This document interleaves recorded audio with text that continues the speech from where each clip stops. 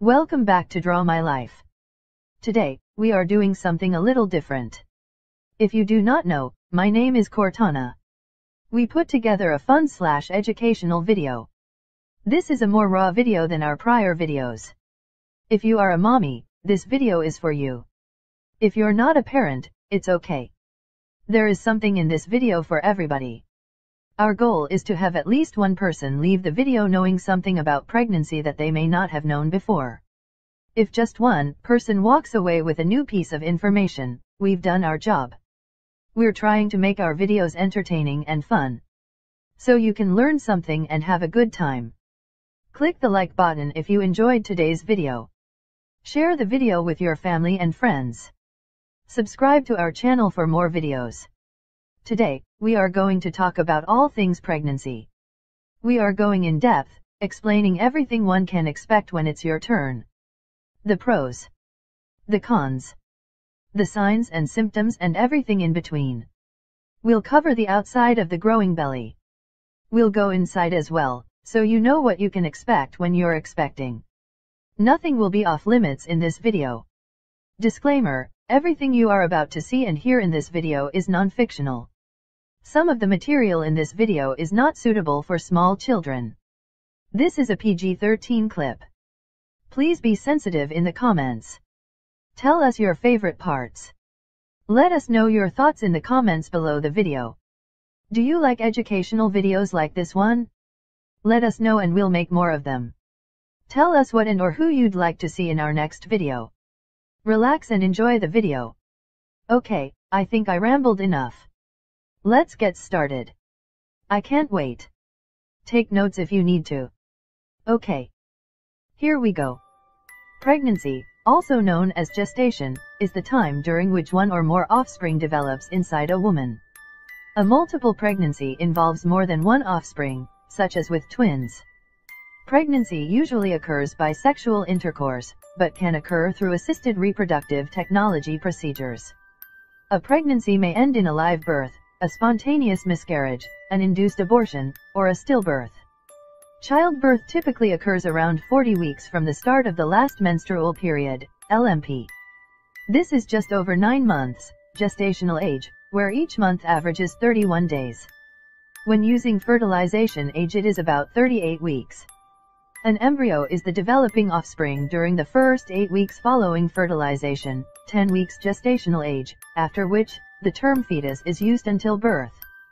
Signs and symptoms of early pregnancy may include missed periods, tender breasts, nausea and vomiting, hunger, and frequent urination. Pregnancy may be confirmed with a pregnancy test. Pregnancy is divided into 3 trimesters, each lasting for approximately 3 months. The first trimester includes conception, which is when the sperm fertilizes the egg. The fertilized egg then travels down the fallopian tube and attaches to the inside of the uterus, where it begins to form the embryo and placenta. During the first trimester, the possibility of miscarriage, natural death of embryo or fetus, is at its highest. Around the middle of the second trimester, movement of the fetus may be felt. At 28 weeks, more than 90% of babies can survive outside of the uterus if provided with high-quality medical care. Prenatal care improves pregnancy outcomes. Prenatal care may include taking extra folic acid, avoiding drugs, tobacco smoking, and alcohol, taking regular exercise, having blood tests, and regular physical examinations. Complications of pregnancy may include disorders of high blood pressure, gestational diabetes, iron deficiency anemia, and severe nausea and vomiting. In the ideal childbirth, labor begins on its own when a woman is at term. Babies born before 37 weeks are preterm and at higher risk of health problems such as cerebral palsy. Babies born between weeks 37 and 39 are considered early term, while those born between weeks 39 and 41 are considered full term. Babies born between weeks 41 and 42 weeks are considered late term, while after 42 weeks they are considered post-term. Delivery before 39 weeks by labor induction or cesarean section is not recommended unless required for other medical reasons. About 213 million pregnancies occurred in 2012, of which 190 million, 89%, were in the developing world and 23 million, 11%, were in the developed world. The number of pregnancies in women aged between 15 and 44 is 133 per 1,000 women. About 10% to 15% of recognized pregnancies end in miscarriage. In 2016, complications of pregnancy resulted in 230,600 maternal deaths, down from 377,000 deaths in 1990. Common causes include bleeding, infections, hypertensive diseases of pregnancy, obstructed labor, miscarriage, abortion, or ectopic pregnancy. Globally, 44% of pregnancies are unplanned. Over half, 56%, of unplanned pregnancies are aborted.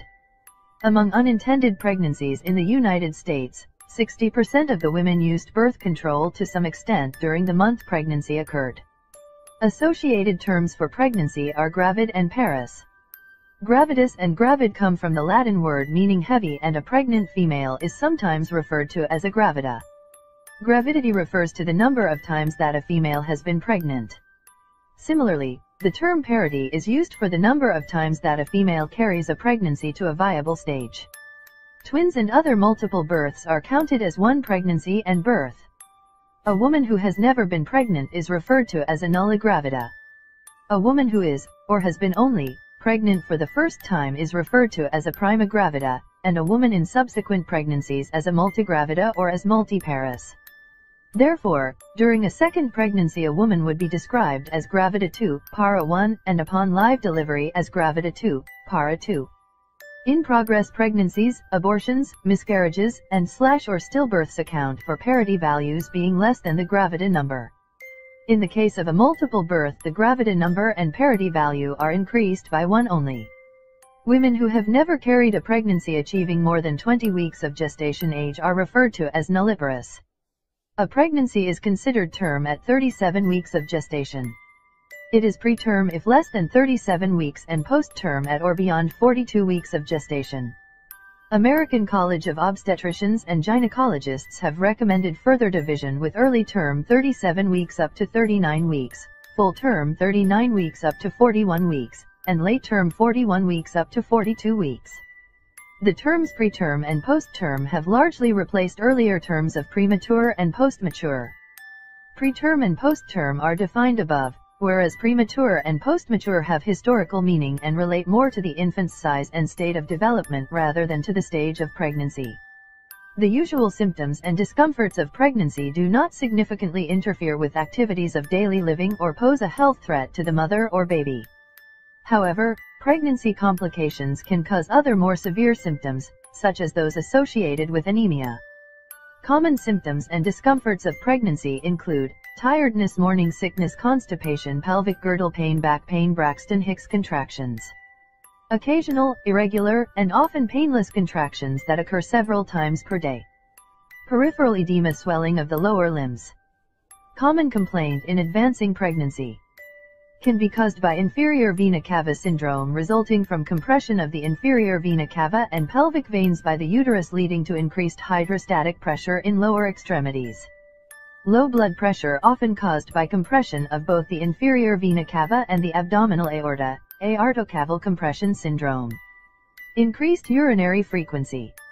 A common complaint, caused by increased intravascular volume, elevated glomerular filtration rate, and compression of the bladder by the expanding uterus. Urinary tract infection, varicose veins. Common complaint caused by relaxation of the venous smooth muscle and increased intravascular pressure. Hemorrhoids, piles. Swollen veins at or inside the anal area. Caused by impaired venous return, straining associated with constipation, or increased intra-abdominal pressure in later pregnancy. Regurgitation, heartburn, and nausea. Stretch marks. Breast tenderness is common during the first trimester, and is more common in women who are pregnant at a young age. Melasma, also known as the mask of pregnancy, is a discoloration, most often of the face. It usually begins to fade several months after giving birth. The American Congress of Obstetricians and Gynecologists recommend the following methods to calculate gestational age, directly calculating the days since the beginning of the last menstrual period. Early obstetric ultrasound, comparing the size of an embryo or fetus to that of a reference group of pregnancies of known gestational age, such as calculated from last menstrual periods, and using the mean gestational age of other embryos or fetuses of the same size. If the gestational age as calculated from an early ultrasound is contradictory to the one calculated directly from the last menstrual period, it is still the one from the early ultrasound that is used for the rest of the pregnancy. In case of in vitro fertilization, calculating days since oocyte retrieval or co-incubation and adding 14 days. Pregnancy is divided into 3 trimesters, each lasting for approximately 3 months. The exact length of each trimester can vary between sources. The first trimester begins with the start of gestational age as described above, that is, the beginning of week 1, or 0 weeks plus 0 days of gestational age, GA. It ends at week 12, 11 weeks plus 6 days of GA, or end of week 14, 13 weeks plus 6 days of GA. The second trimester is defined as starting between the beginning of week 13, 12 weeks plus 0 days of GA, and beginning of week 15, 14 weeks plus 0 days of GA. It ends at the end of week 27, 26 weeks plus 6 days of GA, or end of week 28, 27 weeks plus 6 days of GA. The third trimester is defined as starting between the beginning of week 28, 27 weeks plus 0 days of GA, or beginning of week 29, 28 weeks plus 0 days of GA. It lasts until childbirth.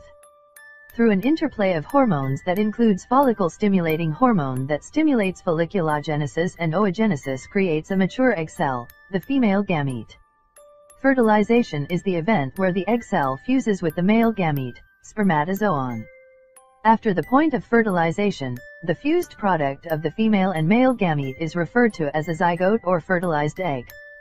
The fusion of female and male gametes usually occurs following the act of sexual intercourse.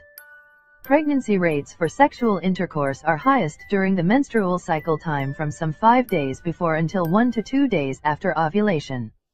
Fertilization can also occur by assisted reproductive technology such as artificial insemination and in vitro fertilization.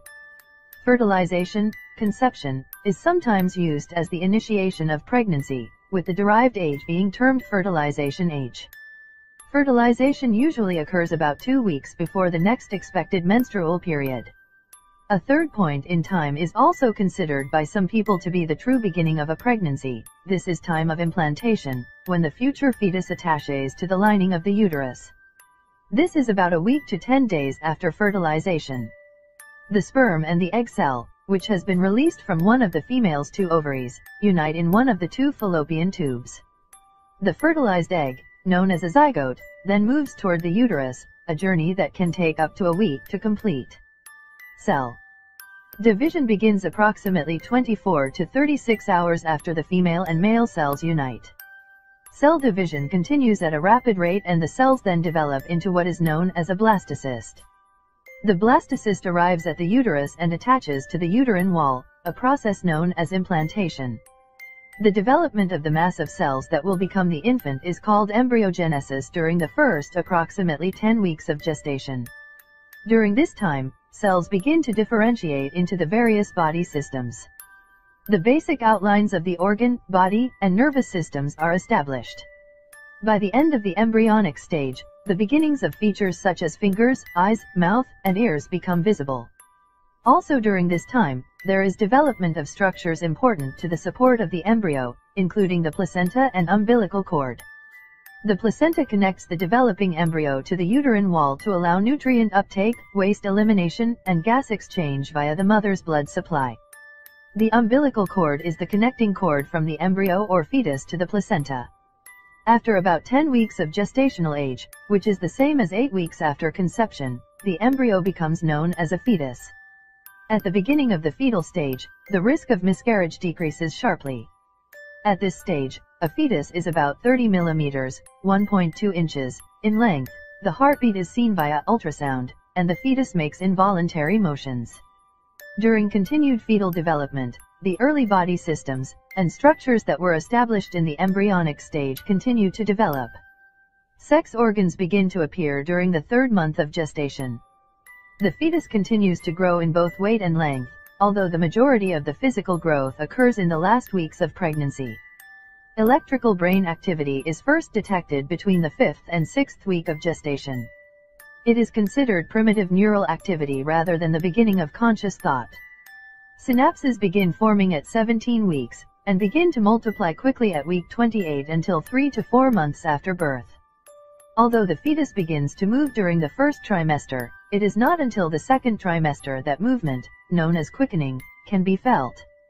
This typically happens in the 4th month, more specifically in the 20th to 21st week, or by the 19th week if the woman has been pregnant before. It is common for some women not to feel the fetus move until much later.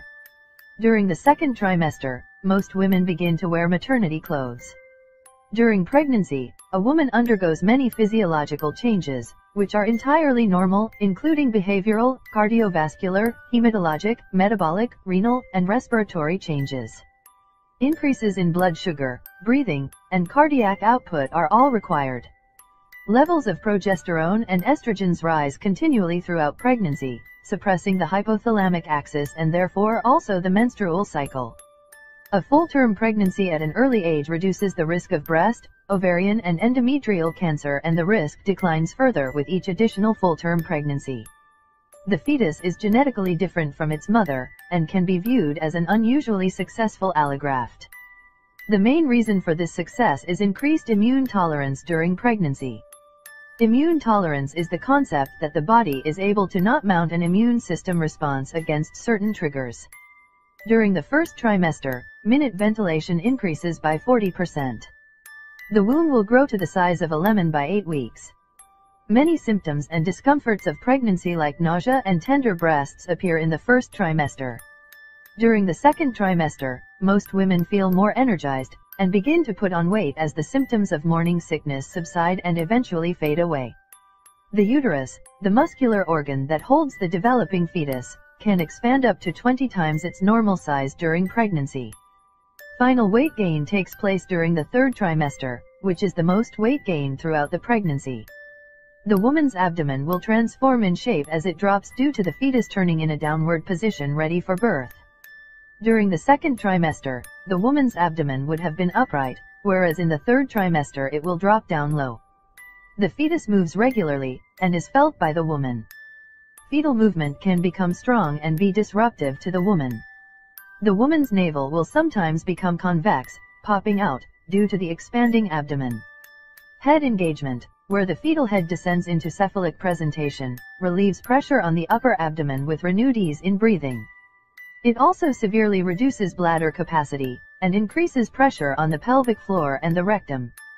It is also during the third trimester that maternal activity and sleep positions may affect fetal development due to restricted blood flow. For instance, the enlarged uterus may impede blood flow by compressing the vena cava when lying flat, which is relieved by lying on the left side. Childbirth, referred to as labor and delivery in the medical field, is the process whereby an infant is born. A woman is considered to be in labor when she begins experiencing regular uterine contractions, accompanied by changes of her cervix, primarily effacement and dilation. While childbirth is widely experienced as painful, some women do report painless labors, while others find that concentrating on the birth helps to quicken labor and lessen the sensations. Most births are successful vaginal births, but sometimes complications arise and a woman may undergo a cesarean section. During the time immediately after birth, both the mother and the baby are hormonally cued to bond, the mother through the release of oxytocin, a hormone also released during breastfeeding. Studies show that skin-to-skin contact between a mother and her newborn immediately after birth is beneficial for both the mother and baby. A review done by the World Health Organization found that skin-to-skin contact between mothers and babies after birth reduces crying, improves mother-infant interaction, and helps mothers to breastfeed successfully. They recommend that neonates be allowed to bond with the mother during their first 2 hours after birth, the period that they tend to be more alert than in the following hours of early life.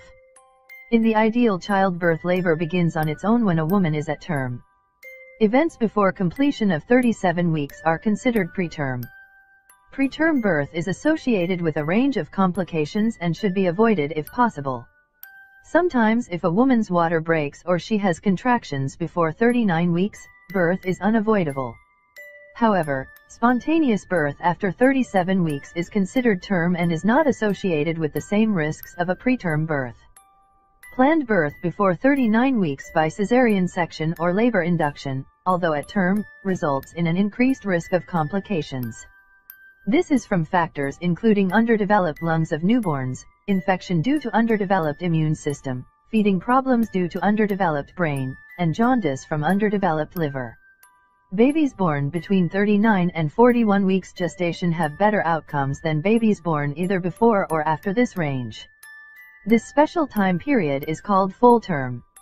Whenever possible, waiting for labor to begin on its own in this time period is best for the health of the mother and baby. The decision to perform an induction must be made after weighing the risks and benefits, but is safer after 39 weeks. Events after 42 weeks are considered post-term. When a pregnancy exceeds 42 weeks, the risk of complications for both the woman and the fetus increases significantly. Therefore, in an otherwise uncomplicated pregnancy, obstetricians usually prefer to induce labor at some stage between 41 and 42 weeks. The postnatal period, also referred to as the puerperium, begins immediately after delivery and extends for about 6 weeks. During this period, the mother's body begins the return to pre-pregnancy conditions that includes changes in hormone levels and uterus size. Most pregnant women experience a number of symptoms, which can signify pregnancy. A number of early medical signs are associated with pregnancy. These signs include the presence of human chorionic gonadotropin, HCG, in the blood and urine, missed menstrual period, implantation bleeding that occurs at implantation of the embryo in the uterus during the 3rd or 4th week after last menstrual period, increased basal body temperature sustained for over 2 weeks after ovulation, Chadwick's sign, darkening of the cervix, vagina, and vulva, Goodell's sign, softening of the vaginal portion of the cervix, Hagar's sign, softening of the uterus. Isthmus, pigmentation of the linea alba, linea nigra, darkening of the skin in a midline of the abdomen, caused by hyperpigmentation resulting from hormonal changes, usually appearing around the middle of pregnancy. Darkening of the nipples and areolas due to an increase in hormones. Most women can continue to engage in sexual activity throughout pregnancy. Most research suggests that during pregnancy both sexual desire and frequency of sexual relations decrease. In context of this overall decrease in desire, some studies indicate a 2nd trimester increase, preceding a decrease during the 3rd trimester.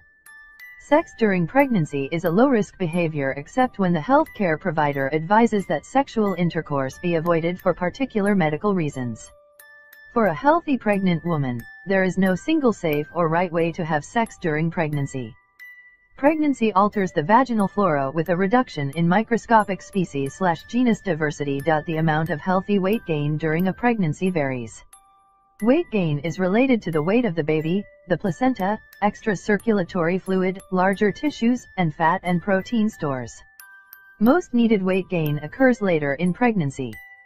The Institute of Medicine recommends an overall pregnancy weight gain for those of normal weight, body mass index of 18.5, 24.9, of 11.3, 15.9 kg, 25, 35 pounds, having a singleton pregnancy. Women who are underweight, BMI of less than 18.5, should gain between 12.7, 18 kg, 28, 40 lb, while those who are overweight, BMI of 25, 29.9, are advised to gain between 6.8, 11.3 kg, 15, 25 lb, and those who are obese, BMI 30, should gain between 5, 9 kg, 11, 20 lb. 111 These values reference the expectations for a term pregnancy. During pregnancy, insufficient or excessive weight gain can compromise the health of the mother and fetus. The most effective intervention for weight gain in underweight women is not clear. Being or becoming overweight in pregnancy increases the risk of complications for mother and fetus, including cesarean section, gestational hypertension, preeclampsia, macrosomia, and shoulder dystocia. Excessive weight gain can make losing weight after the pregnancy difficult. Some of these complications are risk factors for stroke. Around 50% of women of childbearing age in developed countries like the United Kingdom are overweight or obese before pregnancy. Diet modification is the most effective way to reduce weight gain and associated risks in pregnancy. Tell us your thoughts in the comments.